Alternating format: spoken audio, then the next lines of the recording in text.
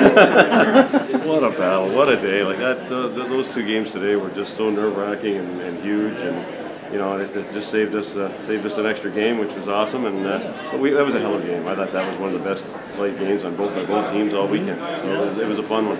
I'm happy. I'm happy with the way the boys played. We didn't play the great 10th end, but we got away with it. And then Jeff had a makeable shot to win, and it just overcurled on him a bit. And unfortunately, we won. Get into these great games with all these guys, and they're tooth and nail and high pressure and great shot making. It's just fun. That's why we love to play this game. It was a big win. We were pretty disappointed with with losing this morning. We wanted to bounce back with a win, and we had to really fight for that one. So I'm really proud of the girls. I thought we played well when we had to, and we made enough shots to win that game. We kind of got down early and we trailed, but we never give up, and it was no different today, and made a good deuce in the last end. We're pretty happy with the position we're in. This is where you want to be, and it wasn't pretty sometimes, but we're where we want to be, and we felt we played well today, and hopefully we'll keep that momentum going.